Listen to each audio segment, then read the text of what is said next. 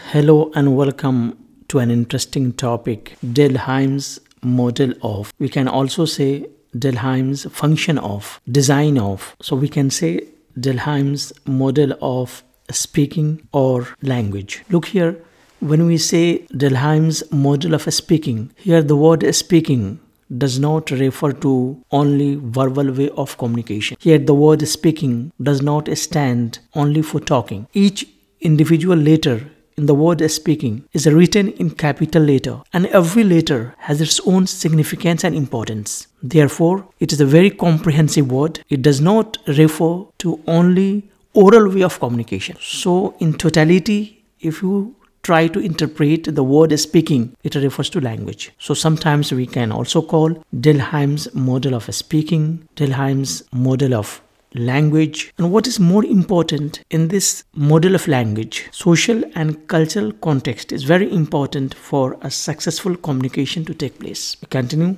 our discussion. Now we have 8 important letters in Hymes model of language. As I just talked about, the word speaking, which does not refer to only oral way of communication, verbal way of communication. And what are those 8 letters? If you look at, we have S, we have P, we have E, we have A, we have K, we have I, we have N, and we have G. And if you put each one of them together, it becomes speaking. So it's a model of language. It's a function of language. Now let's discuss each one of the letters, its significance and importance, its meaning and its relevance in detail. We have the word speaking, model of language. The letter S stands for setting. The letter P stands for participants. The letter E stands for ends. The letter A stands for act. The letter K stands for key. The letter I stands for instrumentalities. The letter N stands for norms, and the letter G stands for genres. Now let's discuss importance of each letter. What does it convey? What does it mean? What does it refer? So we continue our discussion. Take the first letter, that is S, which stands for setting. And what is this? When we say setting, setting may be your place, maybe your background, maybe your time. Means at what time, at what place, in which background the communication took place. That is the idea. And your place, your background, your time, all together, it may be a campus, it may be a school, it may be your home, and it may be hotel. It could be any place. So one of the most important elements in this model of language is background, is setting, the place you choose, the time you choose, and that's very important. Without background, communication cannot take place. We continue and move on to the next. That is to say, P. What does it stand for? It stands for participants. And when we talk about participants, they refer to addresser. Who addresses? Who is the person? Addressee. Who's being addressed? Who is the hearer? Who is the listener? Who is the receiver? Speakers, hearers, which I just talked about. All these elements, all these words could be included within the category of participants. And broadly, you can also say the participants may be students, may be friends, may be customers, may be shopkeepers, maybe your members of family. There could be anyone. It could be referred to any person. We continue our discussion. That is to say, E. What does it stand for? It stands for ends, and it refers to goals, refers to objectives, refers to purpose, reasons. I mean, there must be some goals for any communication to take place. Goals are very important. Objectives are very important.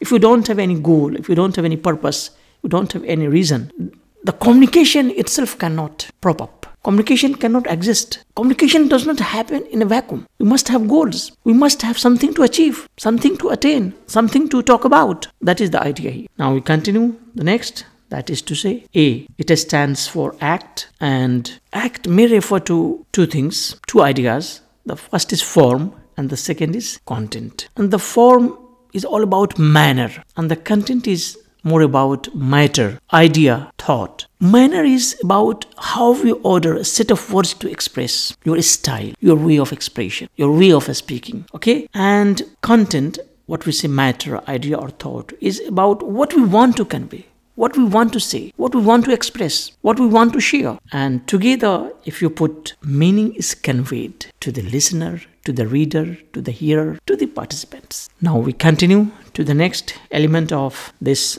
model of language, that is K. It stands for key. And what is this? It refers to mood, tone, your state of mind. And this is very important because your state of mind is an important factor in the way you communicate with the people, you talk with the people, you express something in writing, and so on. And you can refer them to like your happy mood, or your tone is happy, or your state of mind is happy, or likewise sad, or humor. A state of mind is very important in communication to take place. Now we continue with some more ideas about this model of language, that is I. It stands for instrumentalities. They refer to channel or medium. And when we talk about channel, when we talk about medium, means it is through what you want to communicate, through what you want to express and share. That is to say, whether it is a prose style, prose way of writing, prose way of talking, whether it is poetic style, what we say poetry, or poetic way of expression, or in a dramatic form, what we call drama, in a story form,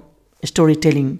So there are different ways and means, what we call channel or medium, through which we communicate. Sometimes as a speaker, as a writer, as a poet, as a teacher, as a student, as a normal person, as a normal human being. So we must have the channels, we must have the instrumentalities through which we communicate our language, we express our language. We continue our discussion. That is to say, we have the next one, N. It stands for norms. And what does this refer to? It refers to social norms. Cultural milieu, they are your guiding principles. Without social norms, without cultural milieu, you will not be properly guided in what way to talk about, in what way to carry on your ideas forward to the people. That is what we mean to say is how we talk in office, how we talk in college, how we talk when we are at home, because they set social norms for us. They provide guiding principles to us in what way to talk, whether your tone is formal or informal, whether you are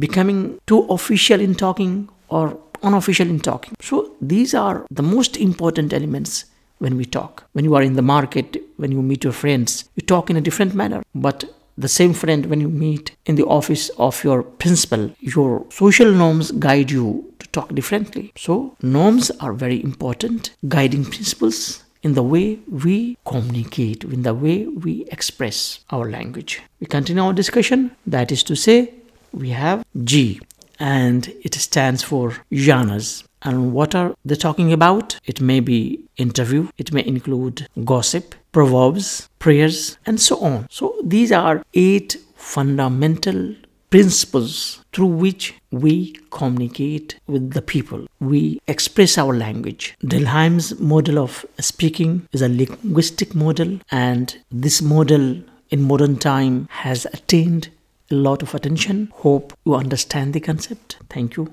and goodbye.